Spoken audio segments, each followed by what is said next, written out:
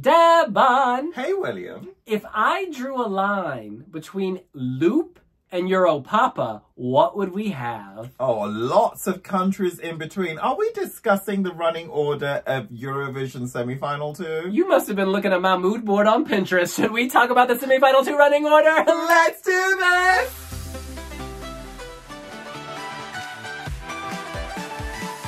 All right, you guys. First, let's just review who's competing and when. Please note that the big 5 countries and host Sweden have been allocated to the semifinals to perform an exhibition. So they get experience, but you can't vote for them. So that's why there's not a number by their name. In the first half, we have Malta, followed by Albania, Greece, Switzerland, and Czechia. Then you've got France performing, and then Austria, Denmark, Armenia, and Latvia. Then you've got the exhibition from Spain, San Marino, Georgia, Belgium, Estonia, Italy performs, then Israel, Norway, and the Netherlands. All right, so let's kick it off with Malta.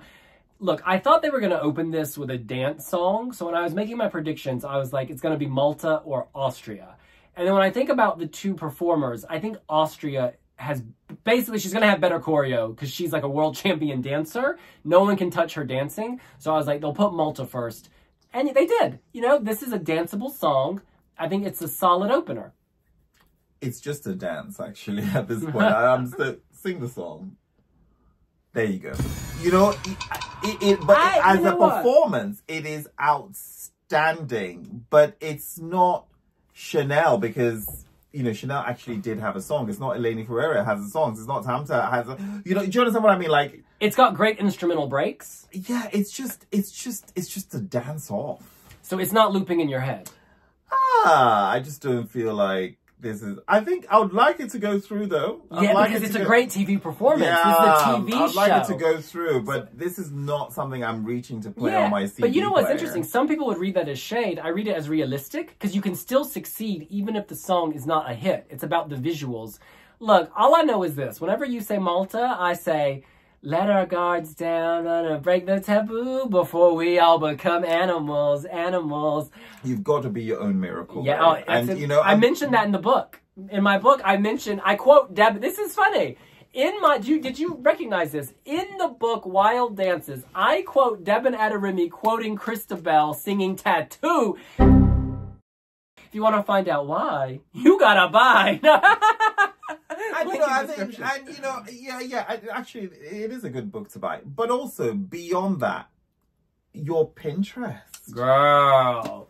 William, I love what you're doing with it these days. It's so funny. Let's not talk about my Pinterest. I started it in 2010, 11, and I have not updated it. But we go back to the running order. Albania is second. The slot of death. Always. I'm sick of it. Albanians should start protesting. Or Albanians should start sending songs that don't deserve to be put in second. No, I'm sorry. We have to be honest. I love Beza as a singer. Oh, but you know what? I feel she's actually weakened the song. I preferred the original. I prefer the Festival of Kangas version. I preferred the original. I think Albanian gave it mystery, made it feel of a place. And she is mysterious. She's beautiful. I do like the kind of rap break. It changes towards the end. Oh, I don't know. I prefer it at Festival of Kangas. Yeah, but you in your reaction video to Titan, you dropped it like it was hot. You know what? Were you keeping it real? Yeah, absolutely. Were you keeping it real? Because what I'm hearing right now is a different story. It's like 2 different books. Why don't you focus on your Pinterest? Why don't you focus on keeping it real? Mr. Debonair, Wiwibloggs.com. People think... You know what? I actually really like it. And I think visually it is stunning. I understand why she's gone for English. You know, if you think about Bibi Rexha, you think about, what's that girl's name? Rita Ora. You think about Dua Lipa. You know, a lot of them have built very successful careers outside of that. You know, they're global superstars. And, you know, the commonalities, they're all Albanian, right? Kosovar, Albanian. Yeah, but why hasn't Ndita Halimi got that sort of career? I mean, she can sing better than all 3 combined. Being able, you know, they're different takes on singing, you know, holding long notes, power. has not been beaten. She's incredible, Lindita Has Halimi. not been beaten. No, the longest note in Eurovision Listen, Lindita history Halimi... deserves a mood board. All right, listen. Albania's second, I get it. No, but it's so unfair, though, to sandwich Albania second. But I think things are looking great. Things are looking great for Greece in third, because I think Greece, it was going to stand out wherever it is, but I think coming off the back of Albania, because Albania is a song that I think takes itself very seriously. Sinan Sadula really likes Greece. Greece is great. I really like Greece. I think Greece is of its own planet. It's like she's trolling us, but we're in on the joke, so you don't feel bad. It's just hilarious. And what's the song about? Dice. Zari. She basically wanted to present stereotypes of Greece, the feta, the tourism, and suggest there's a lot more to it. Are you not a fan of Greece? You know what? It's not like I'm not a fan of her, but... You don't like the song? You can be honest. This is a safe space. I'm consistently honest with you. So you don't like it? No, I don't. Let me just check this out. Let me just check the song or the... No, let me just check. What are you doing? I'm checking. What are you? Your scores? Yeah, I just want to see. Our girl wants to be consistent. Ah, middling. You ranked it middling. So you see, I didn't like. In fact, no, it's above middling. Middling. That's middling. But I love it. I ranked it very high. It's one of my favorite of the year. But look, this is about the running order. So after Greece, you have Switzerland. So Lucy Percy was telling me how much she loves Switzerland. It's fantastic. The intensity is building, basically from Albania to Greece to Switzerland. So I think it's actually, again, very good for Switzerland because it's part of this momentum. Albania is like, you know, kind of flat. Then Greece is giving you lots of but this. the Gaffa is wide open in the semi-final. It's like... Girl. It's like that. I'm sorry. These countries... it's so unfair, actually, because this is a considerably weaker semi-final. I would actually argue this is quite strong. Switzerland goes through so many genres. Nemo, they are really giving us a different flavor. There's a video of them rapping in a pink tutu, and it was so aggressive. Life-changing. Did you not like it? Who's next? You don't like Switzerland? I don't dislike it, but I just don't, you know, I just feel like not everything needs to be elevated to the high heavens. Tell me what you dislike about Switzerland, because I'm getting some negativity. No, there's no negativity about it, but I just think it's just okay. Okay, so you think it's overhyped? Yeah. You don't agree that it should be a favorite to win the Eurovision Song Contest 2024? It's the fourth with the betting in the betting odds. Fourth to win overall. And I understand why. You're kidding me. It's shape-shifting, as you would say. There's so many different genres in here, from drum and bass to rap. Is there some rock or even techno? It's just got a lot going on. And I think Nemo, if they can deliver it with thrust, vim, vigor, and power, it'll be effective. I've heard the staging is huge. That's what the grapevine is telling me. The staging is going to be huge, in your face and wild. Would that convince you, Debonetta or me, Wiwibloggs.com? I think my music trends haven't morphed into 2024. If this is the kind of music that's coming out, I'm sorry, I don't know. Funnily enough, the next one in line, Czech Republic, I love that. The revamp is incredible. No, I love it. I love it. I love it. I worry for it, but I love it. I would put Czechia through. I would put it through. And I think actually it's got darkness in it, but it's also a sweet female pop. I think it's excellent. You know, pop rock female. I think of Ireland 2009, Sinead Mulvey and Black Daisy. Female pop bop. I love that. I love it. This is that with more edge.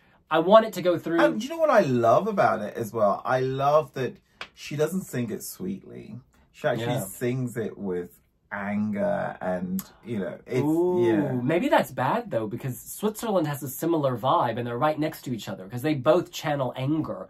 Nemo, in particular, channels anger. But I think Czech has a stronger melody. And it's more affirming. What's Switzerland thinking about? Switzerland is about Nemo discovering their non-binary. In between the ones and O's, they cracked the code. I salute expressions of sexuality and identity, but I feel like ultimately it is so niche at this point. What's niche? Switzerland. How is that niche? Well, I mean, the whole thing about the non-binary. Yeah, but stuff. Musically, you can access the song beyond. What I'm saying is like looking within and channeling your inner strength and put yourself on a pedestal and don't be trampled on by society. It's considerably more universal. Surely. Okay, you're suggesting. Surely. You're suggesting it's more accessible to like the mass audience. Sister, and a melody that you can put. You know, It is a good melody. But myself on a bed. Listen, let's sing Switzerland. Dun, to hell and back to find my home. Yeah, I can sing it. No, thank you. Thank you. I am not a singer. I actually couldn't remember. I'm not a singer. No, but I couldn't remember. But listen, this is actually good for Slamen. Now, I know Slamen is not competing, but France performs after Czechia. And after the kind of in-your-face Greece, Switzerland, Czechia, but I just think, we have this beautiful ballad. Having, these big five, it's fraudulent. It's not fraudulent. They deserve a chance to practice on this stage in front of a global TV audience, just like the semifinalists. You're going to say, well, they're automatically qualified. Yeah. That's unfair. Well, you know what? I'm sure taxpayers in those countries would say, it's unfair. We got to foot this bill. So, we move on. Actually, you know who benefits from France? It's Austria. Because we're going, talk about a mood change. We're going from this beautiful ballad in France to the 90s Euro dance techno rave of Kalin. We will rave. It's excellent, isn't it? It's excellent. Isn't it? It's excellent. It's its own, Its own universe. It's its own warehouse filled with men from Germany's Next Top Model. And it's in a sandwich between France and Denmark. So you got some rye. Denmark is giving us bland rye bread. France is giving us sober baguette. And in the middle, you got some filth from Austria. I don't mean filth in a bad way. I mean sticky nights and dance floors. This is great for Austria, I think. But you know what is not so great? On the 23rd of March, Ernst & Young, tell me what they did. You had to lock your scores for the Wiwi jury. And are you saying you shafted our girl Colleen? No, I'm just saying... You're off the blog. Get out of here. No, we're done. We're done. You do... No one offends Queen Colleen. She is the... Have you seen her Insta Lives?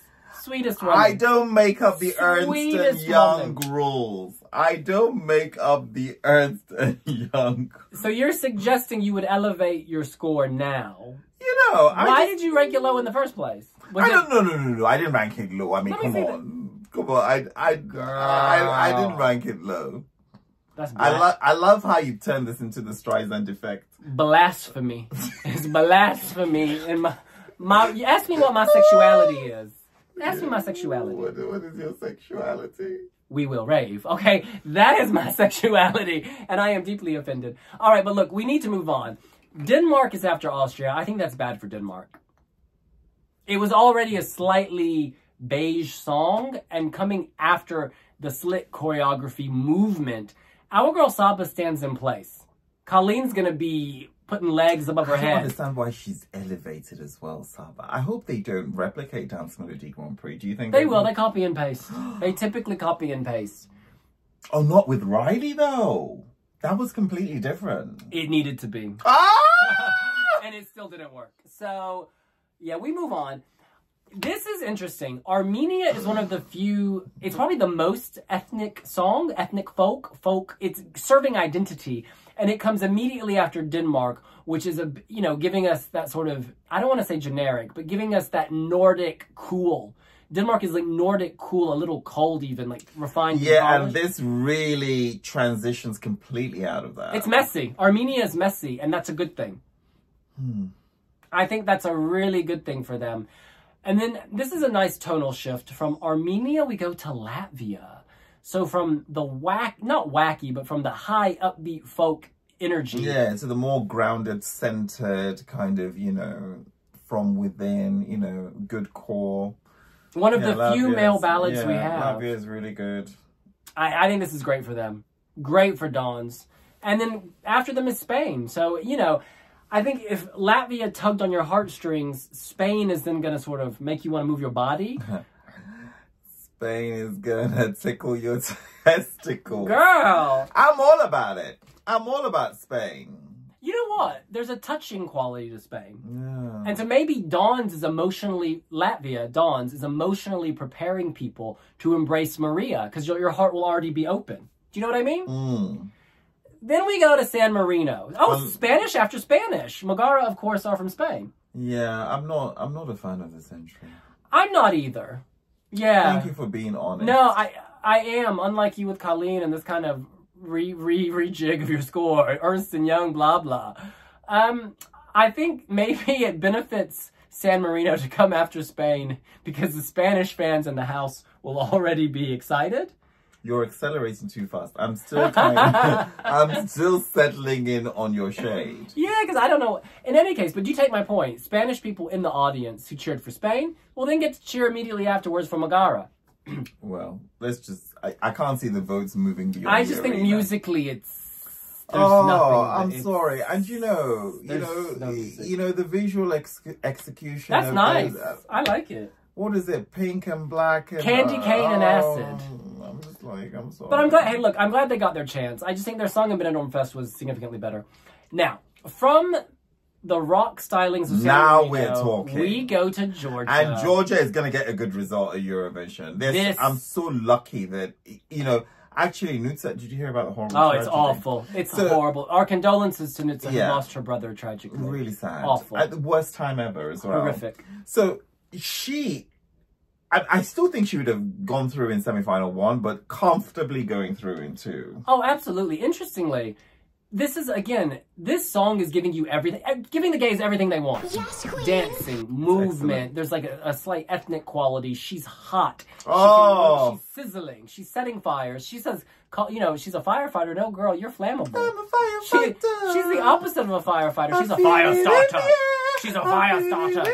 Oh, it's so good! And it's coming after the hot mess of San Marino and before the kind of sobriety and intensity of Belgium. I think she pops out. Now, rumor has it that you hate Belgium. No, I don't hate Belgium. Did you watch my reaction video? I don't hate Belgium. Oh, good. I think people always rush. What I said was, Belgium's a slow build, but if you stick with it, the payoff is worth it. But it is a slow build. It is a slow build. Yeah, and not all viewers have patience.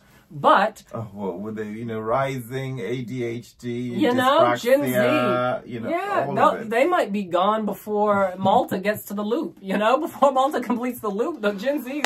But listen, from the fire of Georgia, we move to the darkness of Belgium. We assume Belgium will do something dark because guess what? Belgium loves doing stuff that's dark. And actually, that doesn't always pause for concern. Yeah. Musti is the star. Yeah. You know what? Musti is quite pale, so maybe the light he will radiate out. I think Musti was giving body in the music video, body with glitter. So maybe he's gonna be the focal point of light, like lots of light, and he's gonna glow. I actually think he'll be the egg from Finland. I have a strong feeling it's gonna be dark because that build, right? They're gonna build an atmosphere around it. How do you build atmosphere? You turn down the lights. But give me some light because we gotta see Musti. It's just. Do you generally like to leave the lights on? Girl, I'll keep those lights off when I go to bed. But that's all I'm willing to discuss in this video. All right. To find out more, you gotta check out my Pinterest. Or you can read. Let's bring it back in the camera, girl. Or you can read Wild Dances, available on Amazon or wherever you get your books.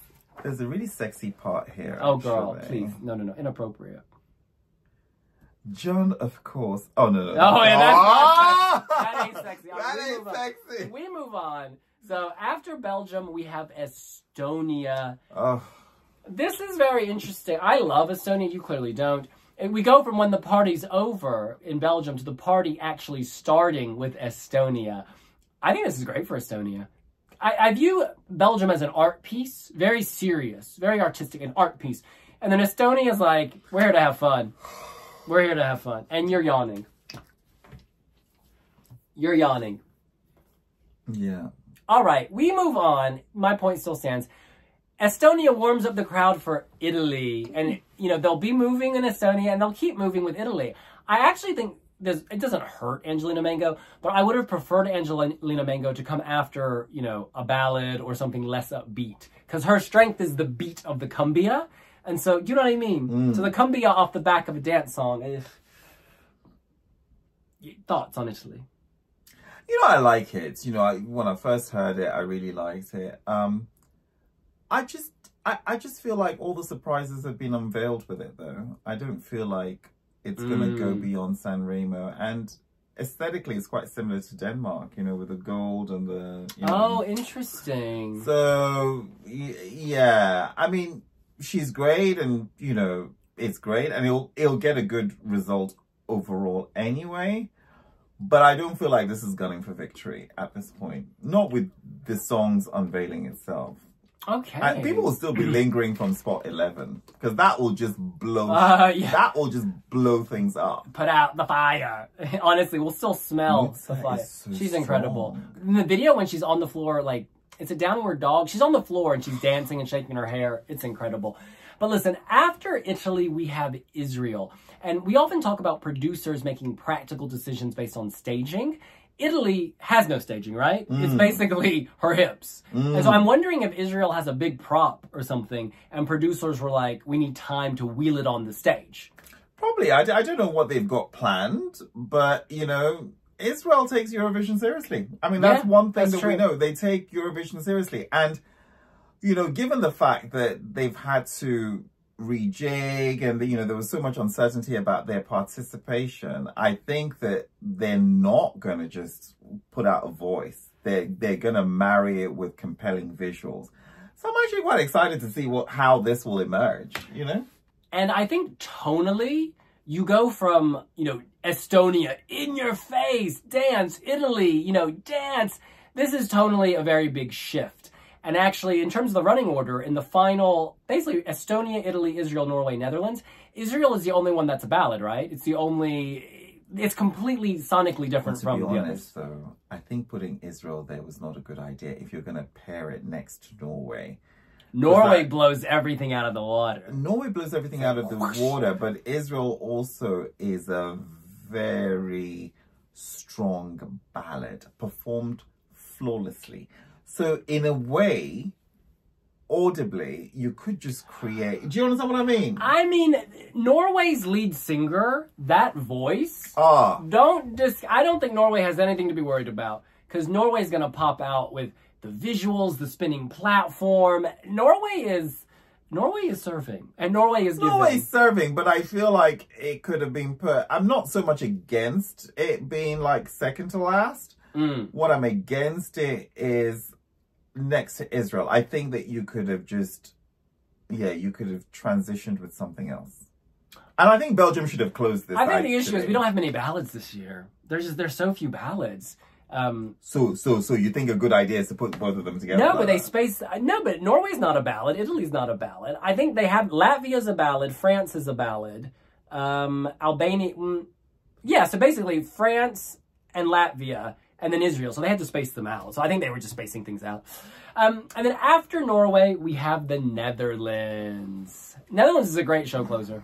It's a great show closer. I think Belgium would have been a better show closer, don't you think? No, I think the Netherlands is dancey and boppy. Europa. I think Belgium is like so artistic. Whereas the Netherlands is, I mean, it's not artistic. It's great. And I love it. But, it's a happy, jaunty song to finish on. And maybe Deppin, he's got a massive prop. Hello, Europe! This is my prop! Yeah, bring Burka.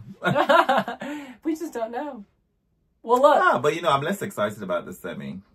Who would you have closed with? Would you have closed with the Netherlands? I would have closed with Belgium. Belgium? Yeah. And I would have opened with Austria. No, because that's too good of a performance. It's just no one's choreography would look good coming after that. Everyone would pale in comparison. The whole show, they'd be comparing it to Colleen doing her dance. But Malta too is good, though. It is strong. It's strong as a performance. Yeah, it is good. The revamped video is quite nice. Well, look, you're not excited about the semifinal. Not really. But what do you guys think? There's just so many songs that are just erased. Erased? Erase, remove, delete. There's just some songs. Oh, I just don't. Can you tell me 2 or 3 of them? know what? Ernst and Young. You're gonna wait till the Wiwi jury comes out. Ernst and Young. I get it. You don't want to keep it real. You like to keep it real in writing, but not on screen. I get it. I get it. Listen, have you seen my DMs, girl? That's what we think. What do you think?